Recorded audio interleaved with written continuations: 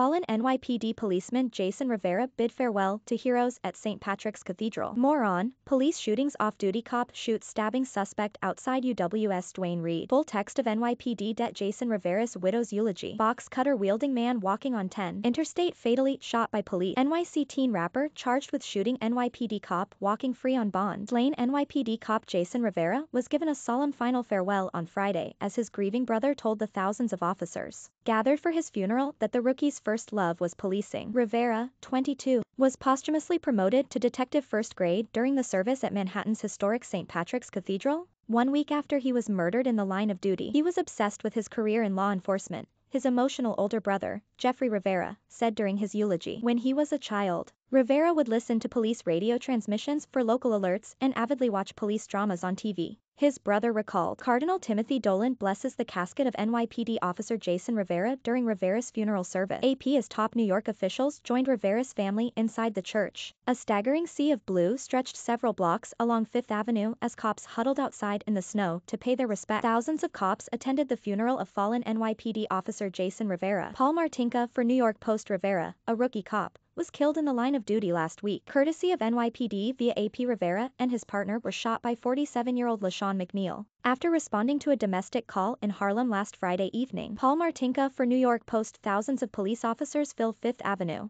outside the funeral service for NYPD Officer Jason Rivera at St. Patrick's Cathedral. Robert Miller for New York Post. Dominique Luzuriaga watches as her husband's casket is loaded into a hearse outside St. Patrick's Cathedral after his funeral service on January 28, 2022, in New York. AP photo / Yuki Iwamura. Dominique Luzuriaga, his childhood sweetheart whom he married in October, tragically revealed the couple had been fighting the day he died. When they left the apartment together as Rivera headed to work, Dominique told mourners she called an Uber instead of having him drive her, because she didn't want to keep arguing. "You said it might be the last ride I give you," Dominique recalled. "I said no, and that was probably the biggest mistake I ever made." A police officer reacts during the funeral service for New York City Police Officer Jason Rivera. Reuters NYPD officers standing in line ahead of the processional wipe tears from their faces during the funeral of Officer Jason Rivera at St. Patrick's Cathedral. Getty Images A priest hugs the wife of Officer Jason Rivera during his funeral at St. Patrick's Cathedral. Getty Images Governor Kathy Hochul was also among mourners paying their respects. AP family members of New York City Police Officer Jason Rivera follow as NYPD officers carry his casket. After his funeral mass, AP Rivera and his partner, Wilbert Mora, were fatally wounded in Harlem just hours later. Dominique broke down as she recalled the horror of seeing a cell phone alert about 2 officers being shot,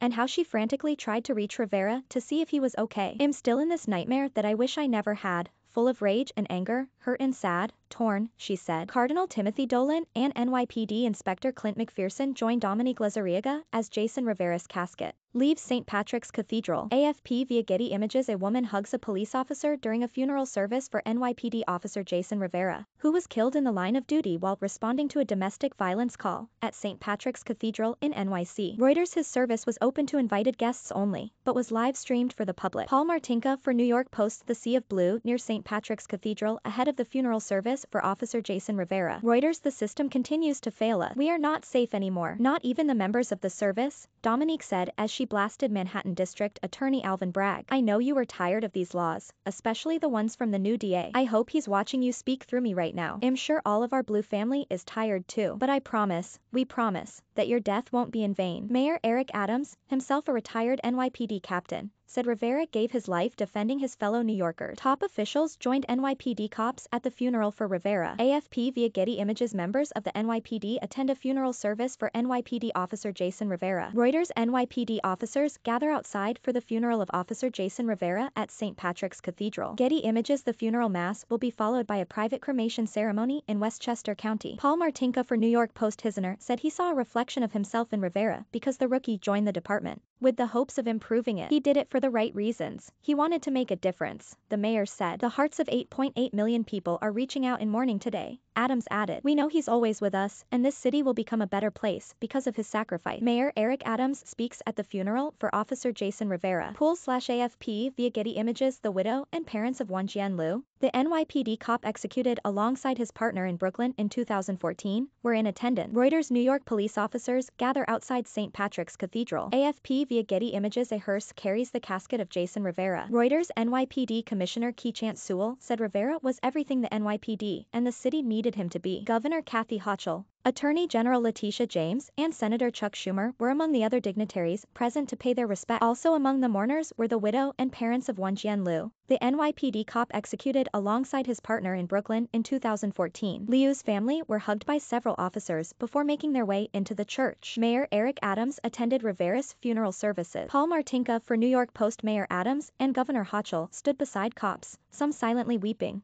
as Rivera's casket was carried out of the church after the service. The hearse carrying his coffin was then escorted to the Ferncliff Cemetery in Westchester County for a private cremation ceremony. Members of the public were invited to gather on several overpasses that overlook the thruway in Yonkers as the officer's body was taken to the cemetery. Rivera's funeral service was only open to invited guests, but everyday New Yorkers still gathered as snow fell outside the church to honor the slain officer. Attorney General Letitia James was in attendance on Friday. Paul Martinka for New York Post. I just have to be here for him and his family, Isaac Krinsky, 61. Of the Lower East Side, told the Post. He gave his life not just for me but for all New Yorkers. They put their lives on the line for all residents of the city and pay the ultimate price. Miguel Melendez, 60, and his son Mason, 10, traveled from their home in Baldwin Harbor in Nassau County to claim a spot outside the cathedral. It's a tragedy what happened, Melendez said. If it didn't touch your heart, you're not human. NYPD Commissioner Keechant Sewell was among the thousands of attendees. Paul Martinka for New York Post. I woke my son up at 5:30 a.m., pulled him out of school and said, "You're coming with me to see how someone paid the ultimate sacrifice for trying to unite our community.